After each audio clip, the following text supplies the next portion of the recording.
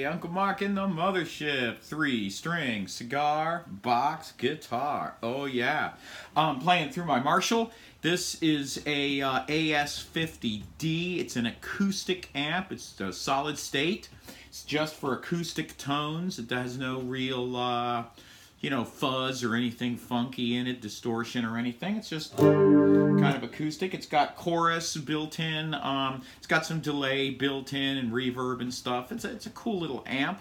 It also has a XLR input, so you can plug in your microphone. You can sing through it at the same time. So you can sing and play, and this is really nice for a one carry into a gig thing. You know, if you're doing a busking thing and you have access to power, this is a really good tool to use. You can pick them up used for a couple $100. I think I paid $150 for this. So they're pretty cheap if you look.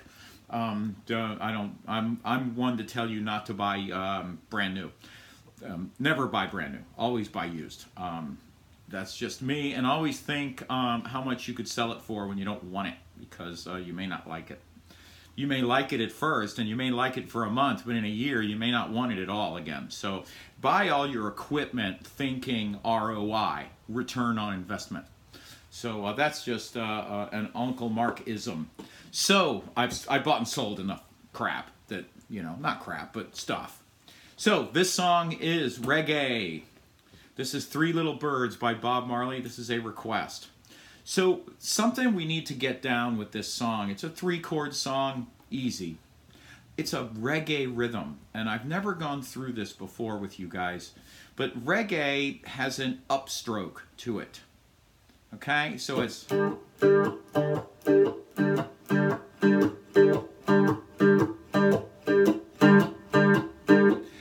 very, very much like how you watch a mandolin player in a bluegrass band play. He's always playing up, okay? Scratch, up, scratch, up, scratch, up, scratch, up, scratch, up, scratch, up. And when you pull up, I tend to pull away. As opposed to coming straight up, I kind of just want to grab these two notes, the D and the G. That's just me, these first two strings. Now you can certainly grab them all and just play like this, okay? But to me, that loses the reggae-ish-ness of it. Is that even a word? That's what you want to do. So you're going to karate chop down, right? And then come up.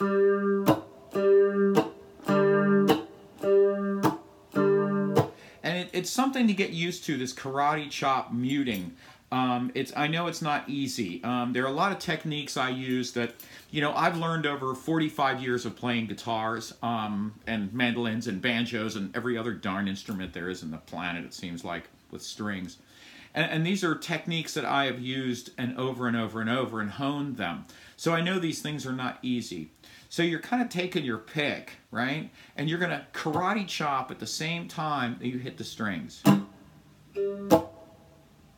Just like so. Okay? And it's something you're just going to have to practice. I can't teach it any more than this. And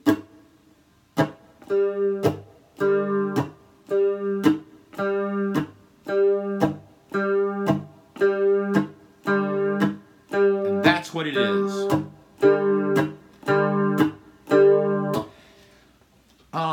Lots of reggae tunes do a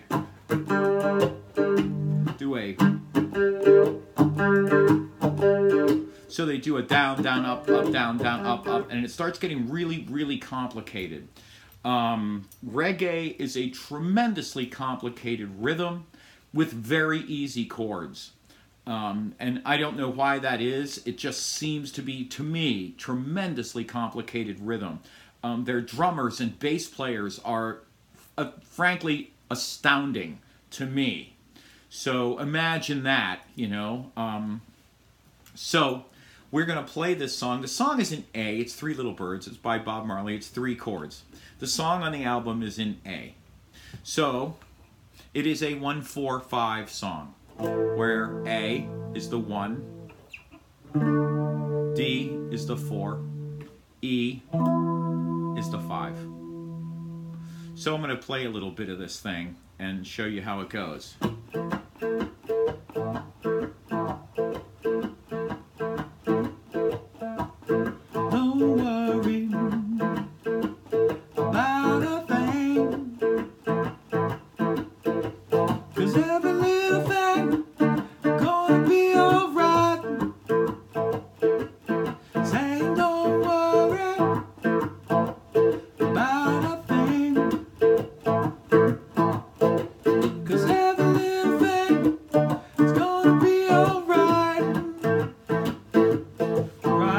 This morning, riding with the rising sun, 3 little birds come by my doorstep, singing sweet songs, a melody pure and good, singing, this is a lesson to you.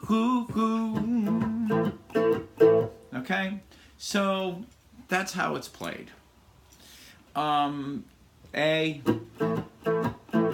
And there's something I do here, and I just want to explain it to you. I press down and let go on those exact moments that I'm doing this. Right? So I am actually pressing down at the point where I'm lifting up. It's terribly complicated. You don't have to do that. You can simply...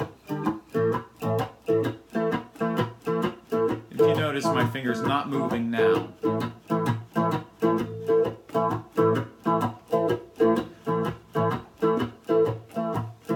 going to slow it down.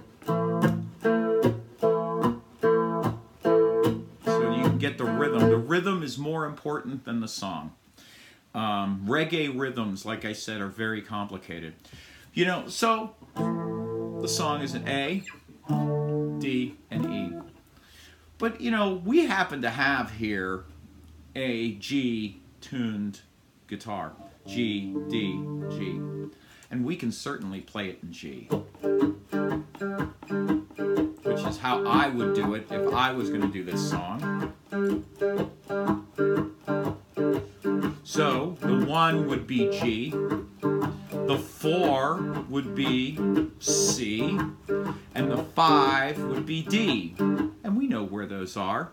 So G, G sharp, A, B flat, B, C on this dot, C sharp, and D. Okay? I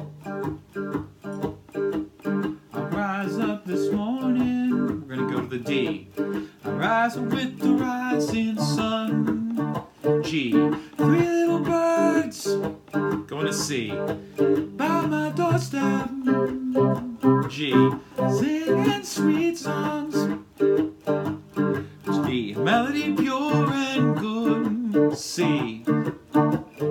This is a lesson to you. I said don't worry about a thing. C. Now every little thing is gonna be alright. G. It's the whole song. Don't worry about a thing, 'cause every little thing is gonna be alright. And that's it.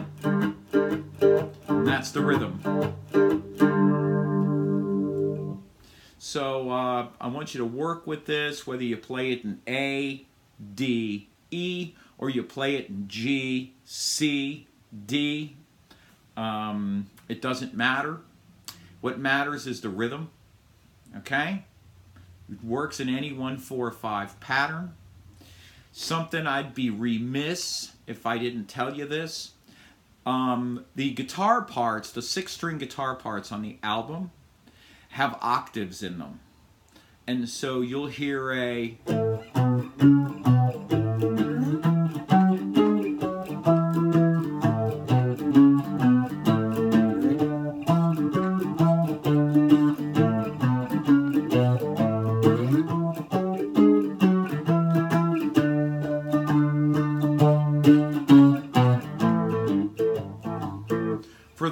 those of you who are more advanced, you'll see that and absolutely understand it. For those still in the beginner area of the guitar, don't even worry about it. Just know that they exist, and one of these days when you start fooling around with octaves, you'll understand, and it'll be a lot easier for you. And then you can also look at my my lesson on octaves and how to create those patterns. So this is Uncle Mark in the mothership, and this is a reggae lesson using Three Little Birds, Bob Marley's Three Little Birds, as a launch point for a reggae rhythm. And we'll do some more of these. So this is Uncle Mark in the mothership. I do have a donation link down below. It's a paypal.me/Uncle Mark Tips. I want to thank you very much for all of you that have donated. You guys or gals are just fabulous and wonderful. I love you all. Sharing on social media, that's huge. I really, really appreciate it. Everything you do for me is fantastic, and I thank you for all of it. And we'll talk soon, and have a good week.